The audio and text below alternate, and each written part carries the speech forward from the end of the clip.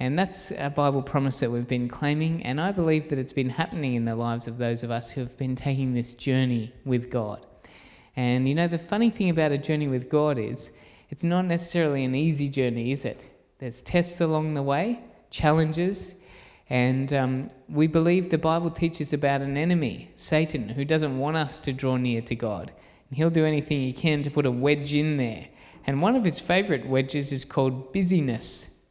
And another one of his favourite wedges is called money. And tonight's topic is looking at money. Money can be a wedge between us and God, but it can also be a real blessing. And we all need money to live. And, you know, the world that we live in, money is a real thing. And it might be a surprise for some of you to realise how much Jesus taught about money. And so tonight we're going to be looking at what Jesus says about money. But before we get on to that, I just want to let you know about what we have coming up. Tomorrow's message is going to be a terrific one. We're looking forward to William, who's going to be teaching us about what Jesus says about heaven, which is a really encouraging topic. So come and enjoy that tomorrow. And of course we start at 9 o'clock for our pancakes as usual, and then right through until 10:45 for our session after an hour of Bible study. So come along tomorrow, what Jesus says about heaven. And a lot of people misunderstand heaven. They think it's like floating in the clouds, watering pot plants. I was reading this Bible story to my little 3-year-old called Who is Jesus? And it was all really accurate until the last page where it had a picture of Jesus, and it's saying that he's in heaven looking after us. It had this drawing with a man, Jesus, with his feet on the earth and his torso wrapped in a cloud, and I don't know what, smiling or something like that. And I said to Hannah, that is not heaven. The picture is wrong. And so tomorrow we're going to learn about what Jesus actually says about heaven. It's a real physical place, and we're going to get to go there as we connect with our Lord and God. So that's something to look forward to. I'm not sure why, but I think I can hear my voice coming through something. These speakers here are repeating something back to me. I don't know why that is. Yeah. It's like a little delay or some other voice.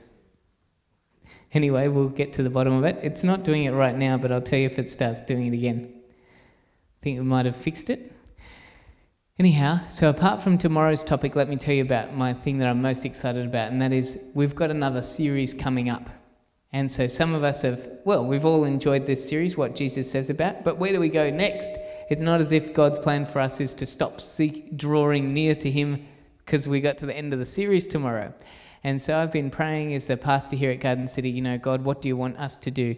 And I believe that he's given me a great leading, and so I've put together a special series that's going to take us between now and Christmas time.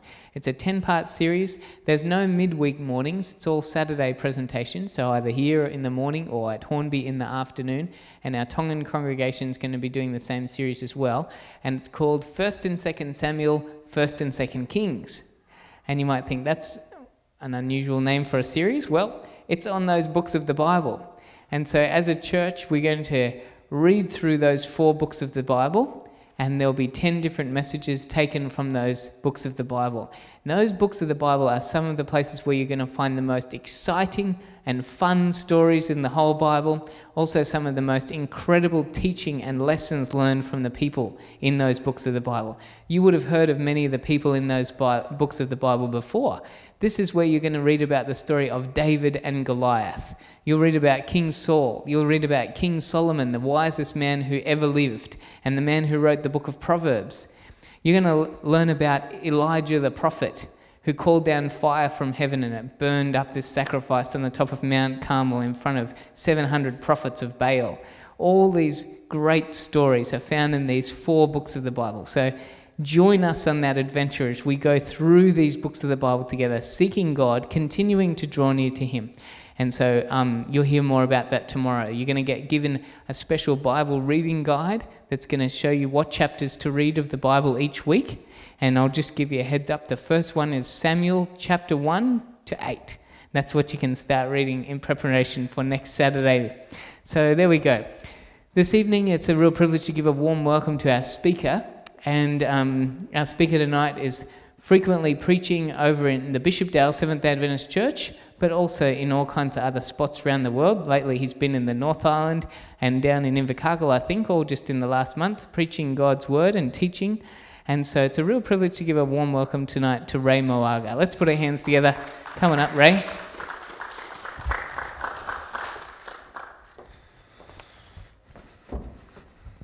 Thanks for joining us, Ray. Thanks, man. Well, good evening, everyone. Good evening. Oh, very good.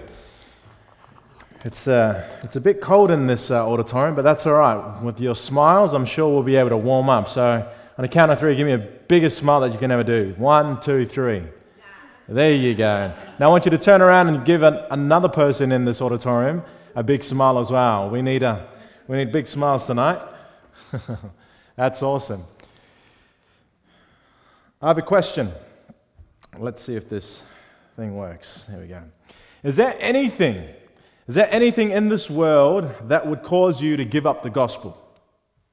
Is there anything in this world that will cause you to give up the gospel? The gospel means what? The good news. So we've discovered that the good news is who? Jesus. And Jesus taught that while we were still sinners, this is the gospel, that Christ died for the ungodly.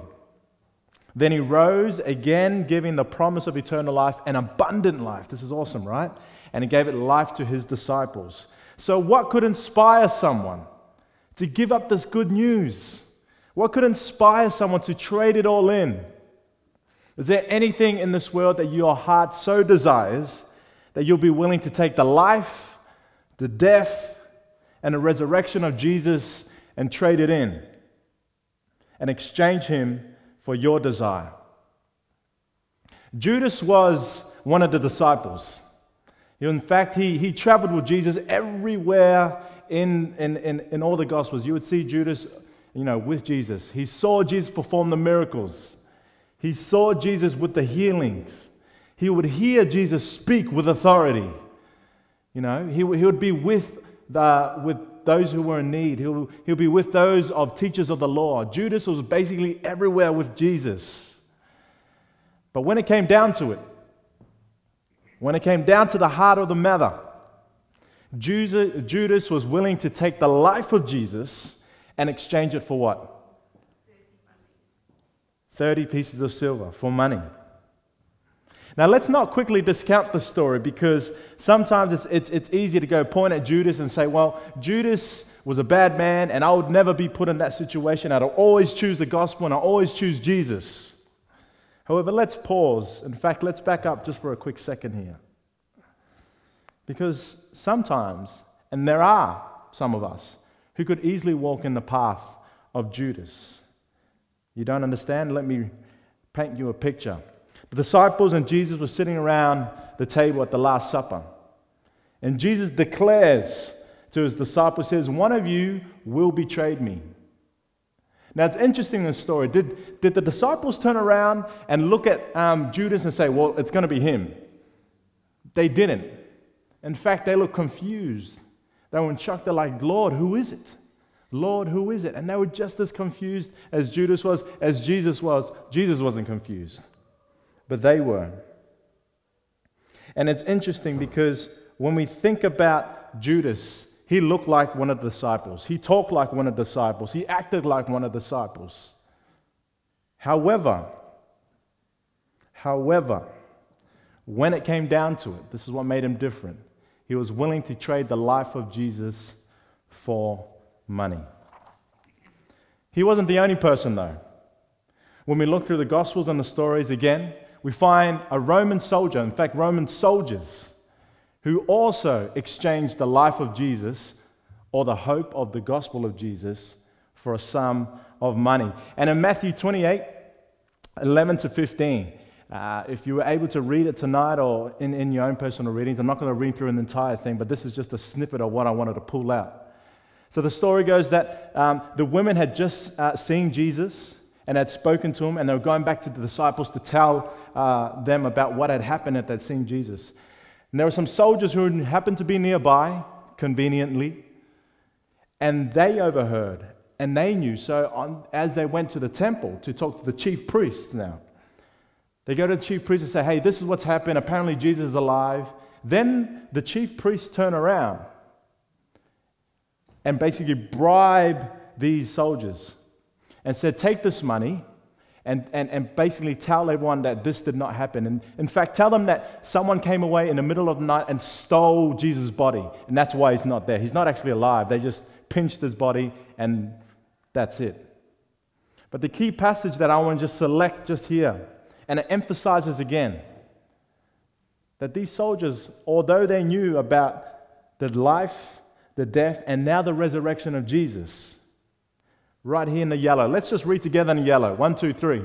So the soldiers took the money and did as they were instructed, and this story has been widely circulated among the Jews to this very, very day. Interesting. And the scary thing is that some of us are chasing that sum of money as well. It may not be physically chasing a sum of money or the actual paper itself, but we too experience that chase of money. We had the life, death, and resurrection of Christ, and these are all major workings of the gospel. I believe that, and as weighty and critical as these truths are, God is showing us the inclination of what? The human heart when it comes to our finances. The willingness to throw it all out the window to exchange it for money. So what will you do? What will you do? There's a television show in Australia. I spent many years in Australia as a young person. And there's a television show that is called Deal or No Deal. I don't know if you've seen that show here. And it's quite exciting, isn't it? I think, I can already see smiles on people's faces. It's just hilarious. People are willing to gamble and take risk and say, oh, I want this amount of money. And you're sort of tempted if the host is prompting you or, provoking you to, hey, you should risk it all. Oh, deal or no deal. But what would you do? What would you do if you were given a briefcase on this television show? And in that briefcase, it had, I don't know what the max amount is. Is it 500,000 or something like that? 200,000?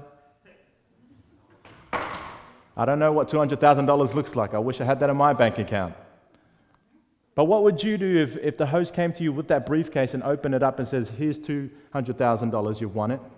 Now, would you trade that for the life, death, and resurrection of Christ? Would you trade that for Jesus, your Savior?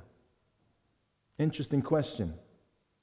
Now, by now, you should get an understanding or an idea that Jesus spoke a lot about finances. In fact, he spoke a lot about money. Now, why is it that he spoke a lot more about money than faith, prayer, heaven, and hell combined? Interesting, isn't it? He spoke about this a lot more than these other topics. And what was it about money that makes it so dangerous? Money promises us to give everything that our hearts desire. There's a song that was written by a group by the name of ABBA. You know the song? Money, money, money is so funny in a rich man's world. Money. It promises to give us everything that our hearts desire. Money promises power, comfort, love, and approval. If you agree with me, just nod. Indeed it does. We love money because we love money because we love the idols it promises it gives us, because it promises to satisfy our deepest needs, longings, and yearnings of the human heart. So Jesus just doesn't treat this word money with little emphasis. He doesn't just go, well, it's just a little thing and it doesn't really matter. In fact, he stresses it because it's about the effect that money has on mastering and consuming our lives. We have a desire for it in our hearts naturally. We all do. I definitely do. It's a master that desires exclusive worship and submission. So when God commands us to give, it's not because he wants your money. He wants what? Your heart. Turn to the person next to you and say, he wants your heart. He wants your heart, yes.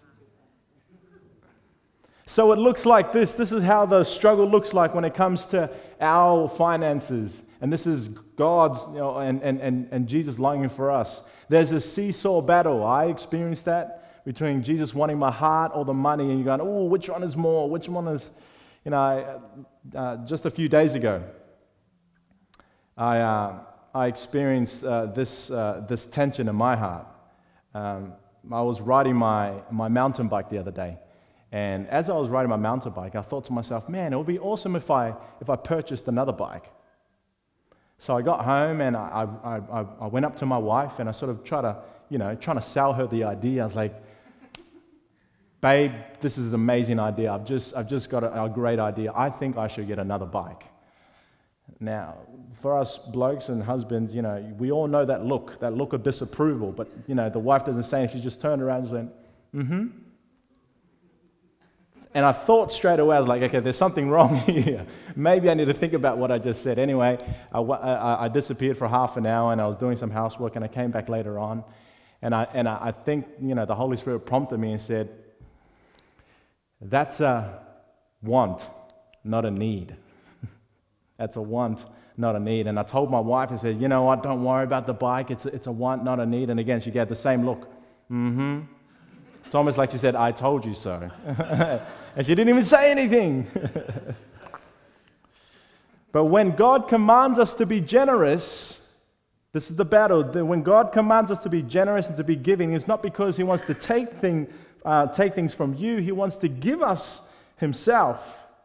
God doesn't want the money out of our pockets. He doesn't want our literal money in our pockets. I mean, He doesn't need, 5 cents and 50 cents that we try and give to Him. He doesn't actually need the physical money from our pockets. He wants the idols out of our heart that we desire for with the money, isn't it? Giving money should be the hardest and easiest thing in the world. The hardest because you're basically getting rid of the idols of your heart. But the easiest because you're giving to the one who what? Who's the giver, who gives you everything. So what does Jesus say about finances? There's a few things that He does say about finances, and it got me going because when I began to look into this talk and realize that financial security isn't about me, it's about a relationship with Him. It's not about me and my coins and my and my $20 notes or whatever it is, my bank account. It's not about me. It's actually about Him. Because Jesus says, get to know me. Put me first. Seek me first. And I'll promise you to give you the ultimate security. Now, there's nowhere in the Bible, you can Google this, you can research it yourself. There's nowhere in the Bible where it says, where Jesus says, if you obey me, I'll make you a millionaire. Nowhere. I can guarantee you that. There is nowhere in the Bible where you find that. However, some places do teach that, and some churches do teach that. However, He does promise to give us ultimate security if we put Him first. He is promising us a home in heaven, as William will speak about tomorrow, and promising to take care of our needs in this world as well. So Jesus taught about financial stress. He did. He taught about financial stress. You're probably scratching your head going, where does He talk about this word financial stress? Well, He teaches His disciples that you can live a worry-free life. He did. Imagine it. No more worries about finances. If you agree with me, just raise your hand and say, I wish I don't want to worry about finances ever again. And this is where He says, Matthew 6:25-34, it says, therefore I tell you, do not worry about your life, what you will eat or drink, or about your body, what you will wear. Is not life more important than food, and the body more important than clothes? Later on he says, so do not worry, saying, what shall we eat, or what shall we drink, or what shall we wear? But seek first what? His kingdom and His righteousness, and all these things will be given to you as well. So therefore, do not worry about tomorrow, for what? Tomorrow will worry about itself. Each day has enough what? Trouble of its own. Turn to the person next to you and say, don't worry. Don't worry. Reminds me of a song of Bob Marley, don't worry about a thing. Yeah? Every little thing's going to be all right. So Jesus talks about financial stress, and he says, don't worry, I got this, I got it under control. He also taught about priorities when it comes to our finances as well. And Jesus knew that we will be inclined to struggle with making money our top priority. He knew that. And I sometimes feel I relate to this picture. If you sort of know the origins of this picture, this is a cheeky little take on this picture. This is a picture that's painted by Michelangelo. And it's of the famous hand of God reaching out to Adam. But, some clever person decided to throw in a wad of money there. Something that separates us from God. Can you relate? I can definitely relate. So Jesus knew that we would struggle making money our top priority. He knew we would struggle making Him first and putting our money to Him first. So He addressed it. And He says this, He says, no one can what? Serve two masters. Either you will hate one or love the other, or you will be devoted to one and despise the other. You cannot serve both what? God and money. You cannot serve two masters. You cannot serve two masters. So the challenge is there for us tonight. He's saying, hey, do you trust me? We're going to see this word come over and over again in our talk this evening. He says, do you trust me with your finances? Do you trust me with your stability in life or instability in life? Jesus also encourages us about responsibility with our money. So we have our money, whatever we have, and says, okay, so how does He teach us to be responsible? And He didn't just want us to trust Him and throw it all in the wind and say, Jesus, here it all is. I'm going to do whatever you want me to do. I'm going to sell off everything. No, He says, be responsible. Be smart about it. And He uses many of His parables to talk about the responsibility of our finances. Number one, He teaches, in one of these parables, He says He teaches us common sense with financial planning and budgeting. Now, if you're anything like me, I hate these two words, planning and budgeting. More so budgeting. I will admit I have, I sort of like have an itchy hand when it comes to buying stuff online. There's a website called Treat Me and Daily Do and Grab One. And often they give you these deals. Hey, for $6 you can buy a burrito. I was like, oh yeah, why not? And I click away, buy it. Oh, for $7 you can buy an 18-hole putt-putt. Oh yeah, why not? Click away. And then what I begin to realize that when I look at my bank account, it's sort of, slowly going like this. Then I get in trouble because my wife says, what's all these little purchases that you're buying? And she says, we need to be careful how we spend our money. A friend of mine once told me, he says, look after the cents and the dollars will take care of itself. So true. Look after your cents and the dollars will take care of itself. But he talks about common sense and financial planning with budgeting as well. Where does he say this? It says in Luke 14, verse 28. And this is basically him explaining. He says, suppose one of you wants to build a tower. Won't you first sit down and estimate the cost to see if you have enough money to complete it? He's saying if you're gonna use your money wisely, estimate, ask, investigate, research. Don't just go out and just spend it all. Planning is effective. Planning is necessary. Budgeting is effective. And I know here at Garden City Fellowship, you often offer courses which really help in this area. How else does Jesus encourage us about dealing with our money responsibly? In the second parable, he says you need to learn to be shrewd with money. In essence, he's basically saying you need to be smart about it, be sensible about it, be wise about the way you spend your money. And in Luke 16, 1 to 12, again, we're only going to read a small section of this passage. But the story goes, there was a rich man who had a manager. Apparently he got bad word from others that the manager was either overspending or wasn't looking after the rich man's finances.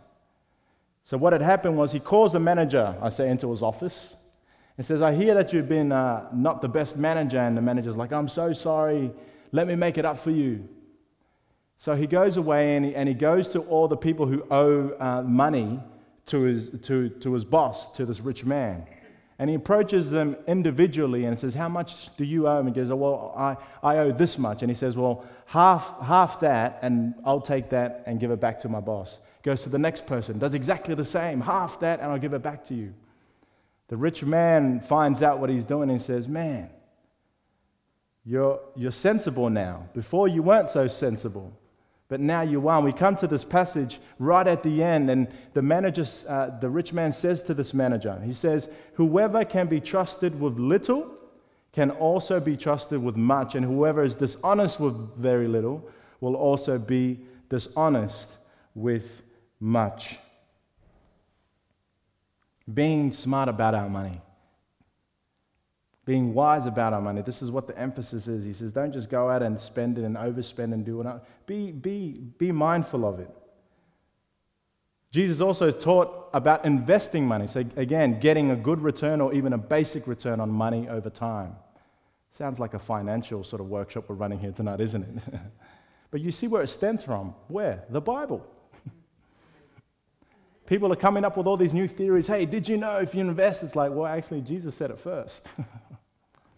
But here's an example. In Matthew 25, 14 to 30.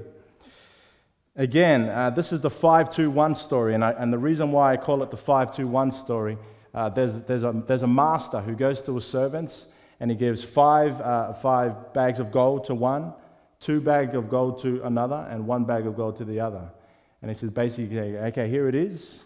See what you do with it. So what happens in the story is that the guy with the 5, what did he do? He invested it, and he got double back, so he got 10. The second guy did the same thing, doubled that, and he got what? 4. But the last guy who received the 1, he was like, well, I'm not going to do anything with it. I'm too scared. I'm just going to bury it and leave it as it is. So when the master returns back and he approaches all these guys and says, okay, guys, let's see what you did with the money. The first guy says, okay, what did you do? He goes, oh, look, I doubled it. And then what he says here, he goes, well done, good and faithful servant. You have been faithful with a few things, and I will put you in charge of many things. Come and share your master's happiness. Second guy, same thing again. He goes, what did you do? He goes, well, I invested it, and I got double back. I gave you 4. Says again, well done, good and faithful servant. You have been faithful with a few things. I will put you in charge of much. Approaches the last guy. He says, what did you do? And basically he says, well, I was scared. And I didn't really want to invest, so I just sat on it, I buried it, and now I'm giving you back the 1. But notice what the master says. Because you think, hey, well, he held on to the gold. He didn't lose it. But he turns around, and in yellow, what does he say? He goes, you wicked and lazy servant. So you knew that I harvest where I have not sown and gather where I have not scattered seed. Well, then you should have put my money on deposit with the bankers so that when I return, I would have received it back with interest. So he said, even the smart thing to do would have just went, hey, give it to someone else and they can do the investing for you. But instead, he sits on it. He sits on it. But Jesus encourages us to invest our money, getting a good return over time. And this is great financial advice. Number 4, he teaches in another parable on fulfilling our financial obligations. The Pharisees approach Jesus, or the teachers of the law approach Jesus, and they say, to whom do we pay the taxes? And right here, Jesus talks to them and says, basically, he says they brought him a denarius, a coin, and he asked them, says, whose image is on the coin? Whose inscription? And they said, it's Caesar's coin. Then he said to them, so give back to Caesar what is Caesar's, and give back to God what is God. What is the emphasis here? Fulfilling our financial obligations. Fulfilling our financial obligations. Just today, I called up IRD, and I had to claim back my tax return. I was a bit disappointed that was little, but again, the responsible thing is to claim it back and be a good citizen. Again, Jesus is emphasizing, he says, hey, fulfill our financial obligations. Give back, pay your taxes. Do what's right. Don't be stingy and start hiding away But it's interesting because he also taught about inspirational giving. To be giving from the heart, what it means to actually give not only with your physical money, but also with your heart as well.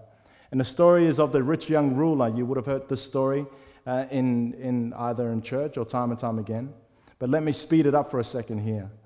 It says a rich young ruler came up to Jesus and says, in the yellow, "What good thing must I do to get eternal life?" So he says, "Why do you ask me what is good?" Jesus replied, "There's only one who is good. If you want to enter life, keep the commandments." "Which ones?" this young man inquired. Jesus replied, "You should not murder, commit adultery, steal, give false testimony, honor your father and your mother, love your neighbor as yourself." And the rich young man says, I've kept all these. And of course he had, because historically, this rich young man was educated. He knew the law. He knew the scriptures. So he did everything. He ticked all the boxes. But then Jesus challenges him again. He says, "Well, let me check your heart." And he asks him, he goes, "If you want to be perfect, if you want to be with me," he goes, "go sell your possessions and give it to who? Give it to the poor and you will have treasure in heaven. Then come follow me." And we know how the story ends. He walks away with his head down and realizing that his heart, his idol was attached to what? Money. His stuff. And when he was asked to give it up, he was like, no. I want to hold on to this. I want to hold on to this. But Jesus also taught a principle, a spiritual principle on return on investment. I love this. I'm going to ask you to help me out with this statement. Finish it off for me. Give and it will. Yeah. Or another version, give and it will come back to you. Give and it will be given to you. We all know this principle, right? And it's an important one. Why? Because Jesus knew that this was to be one of the very principles that God's kingdom is based upon. Rather than a kingdom where giving is forced, he longed to see his followers filled with loving compassion that inspired practical help for one another, as well as generosity that will see the gospel message spread. Give and it will be given to you. That's a promise. It says, if you give me, I will give back. Hey, that sounds like a good deal. But then often we like to give more and expect more. Like, oh, well, I'm going to give even more than before, then I'm going to expect more blessings in return. But here's a reality check. We cannot outgive God. We cannot outgive God. He taught the principle that we cannot outgive him. God is the ultimate source of love and good things. Why? Because we love him because he first loved us. It's because of his love for us that we are compelled to love him back, to give back to him. So when we give from a loving heart, it doesn't go unnoticed.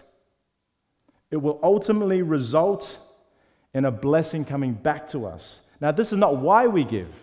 Let me correct myself here. It's not we give in order to receive, This is not why we give, but it will happen when we give, when we're led by God's spirit of love. We give out of love. So the big question is tonight for you and I, as we are finishing up. So how much should we give to God? How much should we give to God? Or if I was to talk to my 19-year-old self, what's the minimum that I should give to God? And if this is the question that I would have asked myself, this shows that I haven't yet grasped the full concept of and the full purpose of the spirit of giving. The Bible does give us some guidance. Indeed it does. And Jesus affirmed that tithing was a command. And that God had given his people to offer a tenth of what they had to God, and he would give it back to them. So notice here, God saying, give me a tenth. This is a biblical principle, and God gave this command to the children of Israel. If you give me this small little bit, I'll give you it back. Now, everything that comes from him in the first place, everything that comes from God in the first place, so why would he want it back? If God wants us to have this stuff, why would he ask for it back? My wife had an incident when she was younger where her brother bought her a present for I think it was 18th birthday. And he bought her this nice SLR camera, really fancy at the time. And she was really excited and said, wow, thank you so much for this gift. I love you, brother. Oh, mwah, mwah, mwah. You're the best brother ever, so on and so on. A few days later, he comes to her bedroom door. She opens the door. She's playing with her camera. And he says to her, well, you know that camera that I gave to you for your birthday? And she's like, yeah, thanks so much for that. He goes, can I have it back? He goes, I've realized I actually need that camera, and I need to do a few projects with it. True story. You can ask her whenever you see her. It's just, when we think about this example, it's like, why would God, give something but then want it back? Unfortunately, God doesn't work like the way that her brother did. But the whole purpose of this is so that we would know that it all came from Him, and if we trust Him enough, it will come back. So we give 1/10 back because we know this. The tithing command asks if you believe that God gave you all that you need and all that you had, and that you trust Him to provide you with all that you need and all that you have. So when we're giving offerings, we're saying, we're so grateful, God. We thank you so much. I thank you. I'm giving this back to you. And I choose you because of this. And we are moved to worship Him out of the overflow of our giving and our trust of Him. So Jesus recognized this as an important principle, indeed. That giving, that He highlighted that someone can often give, but you can also miss the whole point of giving. You can also miss the whole point of giving. Hold on to that thought.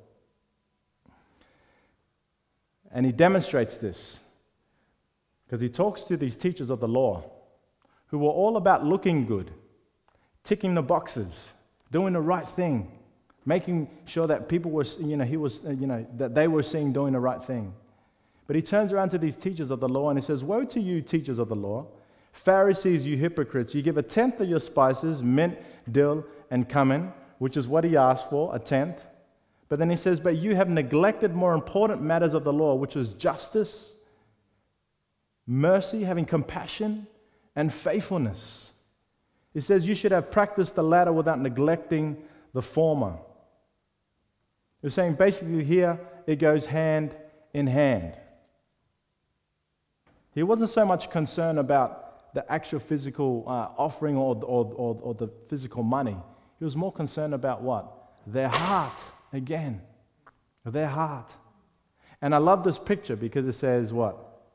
Money, the heart should be greater than your love for money. But that's not always the case, and that's challenging for us sometimes. But in Malachi 3, this is a verse that we often come across when it comes to finances. It says that, will a mere mortal rob God? Yet you rob me, he says. But you ask, how are we robbing God in tithes and offerings? You are under a curse, your whole nation, because you are robbing me. He's talking to the children of Israel. Bring the whole tithe into the storehouse where there may be food in my house. But then God says, test me then in this, says the Lord Almighty, and see if I will not throw open the floodgates of heaven and pour out so much blessing that there will be no room enough, there will be not enough room enough to store it. Test me, he says. Test me. Trust me. Test me. All I want is your 10, and I'll give you above and beyond what you can ever imagine. The heart of the Father is to always give. And that's the essence of what I want to say tonight. The heart of the Father is to want to give to you tonight. Not the physical money, which is good, but it's the heart. He wants your financial stability to be in Him tonight. This is a picture of my daughter. I know, she looks like me, right? No, she doesn't. Well, I hope so, somewhere. I think she looks more like my wife. But this is my daughter, Lola Jane. She's 7 months old. And that's me, by the way, in case you're wondering. So who's this strange man holding her? That's me. So my heart as a father is to want to give her the best of everything. The best toys, the best clothes, the best shoes. She's our firstborn, so of course I'm going to spoil her rotten, right? And already she's banking up a collection of toys. I haven't bought many of them, but many have been donated to us by friends and family. And again, her toys are just stacking up in our house. Before I could move around, all of a sudden I'm tripping over toys and spraining my ankle and whatnot. But my heart is to give Lola Jane the best of everything. However, as she grows up and I begin to see that her behavior changes when it comes to her toys, and people enter the house or other children enter the house, and all of a sudden she begins to be greedy with her toys and start pushing kids away and saying, no, this is mine, mine, mine, mine. And after a while, if she's beginning to do this, it would be negligent for me to keep buying her more toys. It would be negligent for me to keep buying her more toys. On the other hand, if I see that she's sharing and she's happy and she's willing to donate her toys to everyone and want everyone to play with her, it makes me want to buy her more toys. Now let's look at the picture of God here. It's exactly the same. God wants to give us the best of everything, but He also wants us to use it responsibly as well, and freely and generously as well. So these hands, Jesus says, your hands, I want you to look at your hands tonight. Just look at your hands. You can also look at the person next to you, their hands. Examine their hands. There's nothing in it at the moment. But look at these hands. And I want you to repeat after me, looking at your hands. You are blessed. Actually, no, I am blessed to be a blessing. Turn to the person next to you and say, you are blessed with these hands to be a blessing. And we are. While some of us might read Malachi 3 and said, wow, if we give to God, of course, prosperity gospel is where He's just going to give us all back. Yeah. But that's not how God works. Because Jesus makes it very clear. It is God who has given us our first, who has given first to us. And our giving is to be a heartfelt response to that. We received such a blessing in Jesus Christ because of the gospel. We received the gospel not because we obeyed. We didn't receive it because we obeyed or we gave the right amount, but rather, in Ephesians it says, for it is by grace that you have been saved through faith. And this is not from who? It's not from us. It is the gift of God, not by works, not by our giving, so that no one can boast. No one can boast. So how do we respond to a truth like this in light of our topic tonight? What should our giving look like in light of that? So what is the better question to ask? How much must I give, or how much can I give? How much must I give, or how much can I give? So here He is with His open hands, giving us His, Jesus' open hands is a demonstration. It's our demonstration, especially. It's a posture of surrender, isn't it? And it's the very posture that did this in surrender. But it's our experience of the gospel, and we receive it, and we understand it now, what it means to give our hearts to God. So we give to the missions. Because the gospel says that when Jesus died on the cross, He had people in mind from every tongue and every nation. When we give to the church, because Jesus gave to the church. And we give up our first fruits and tithe because God gave His first fruit, Jesus, to the church. We give to orphan or charities because we're reminded of ourselves that while we were orphans and charitable gazers, Jesus came to take us to His Father, to adopt us as His own. When we give to the poor and needy, we are pointing to the truth that says when we are poor, Jesus came to meet our needs. So Jesus gave to the point of sacrifice, as you see here, motivated by His love for us. There is a survey that took place in America, and it basically says on average, there's only 2.58 of church members give their tithe. Let me just pause on that for a second. Let you think about that. That they give away 2.58, of their salary. And then 25% of the average church member gives nothing at all. What does this tell us? Perhaps it points out to us how much people are in need of a true connection with Jesus, the true giver. There's real love in giving when you feel like you have absolutely nothing. Our giving starts not when we get a job. Our giving starts when we understand that we are saved. One last story. It's of a widow, of a lady, and Jesus and his disciples are sitting down, and they see this procession of people, and they're going into the temple treasury and they're putting their offerings and their money in. Many of the rich people they see putting in large amounts of money. Then they see this widow goes up to the box and drops in a few copper coins. Then Jesus calls his disciples and says, "Truly I tell you, this poor woman, this poor widow, has put more into the treasury than any of the others. They gave out of their wealth, but she gave out of her poverty.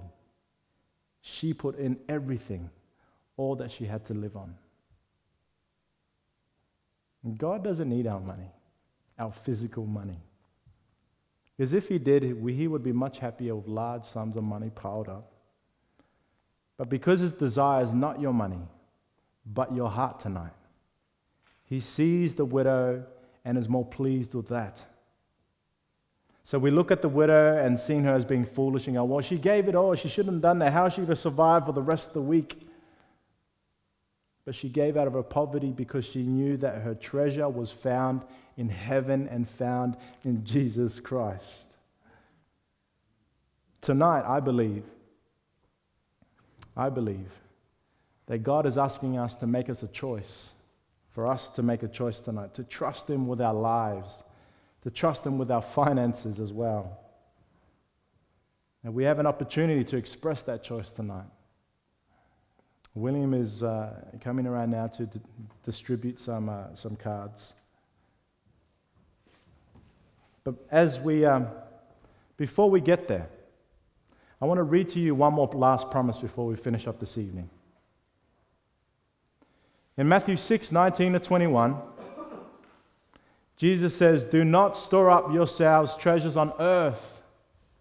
He says, "Where moths and vermin destroy, where thieves break in and steal, but store up for yourselves treasures in heaven, where moths and vermin do not destroy, where thieves do not break in and steal. For where your treasure is, there your heart is also."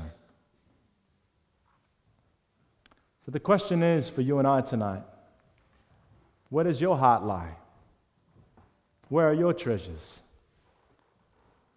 On the response card you were given now, there are three boxes, three opportunities to respond to tonight's message. Number one, you may tick if you say, "Hey, Jesus, help me.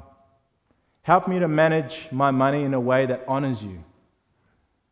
I may be a bit reckless and careless with my money, but I want to manage my money in a way that gives you glory." Or you may tick the second box where it says, "Jesus, help me to give to others in a way that reflects your generosity to me. So I want to give because you have given me. I want to bless others because you have been a blessing to me." And if that is you, tick this box. Or you may tick the third one, which is, "Jesus, I want to honor you by returning a tithe of my income. My little 10%, my wee little 10%, I want to give that to you into your storehouse." And Jesus says, "Okay, you do that. Watch what I do with your little 10%. I will open up the floodgates. I will pour so much of a blessing that you have no idea what to do with all of it." So how about it, folks? The question is tonight, will you trust him? Will you trust Jesus with your financial security? Will you trust him with your heart? Will you trust him and believe that he can provide? We have definitely been schooled tonight, and Jesus has shown us through the stories and say, hey, I'm in control here. I'm in control here. But lay your treasure with me. Lay your treasure with me.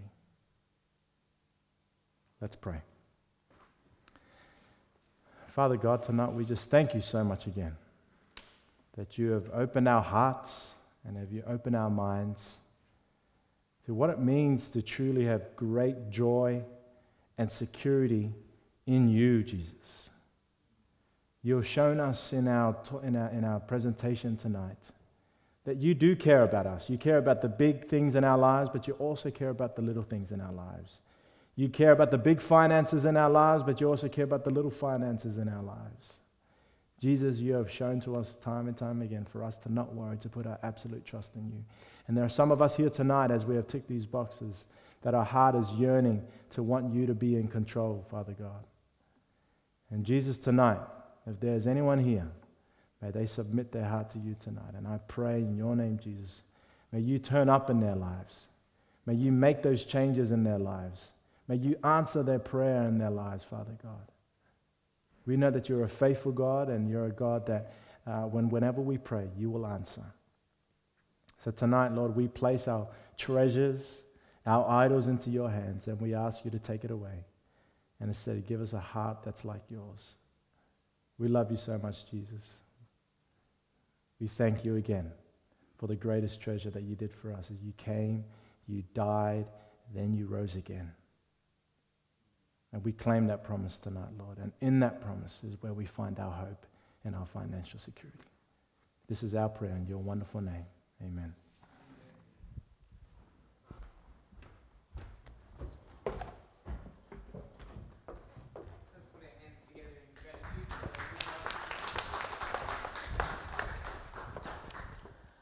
All right. Well, we've been on quite a journey, haven't we? We've covered all kinds of topics, and we've only got one to go. Everybody say, oh.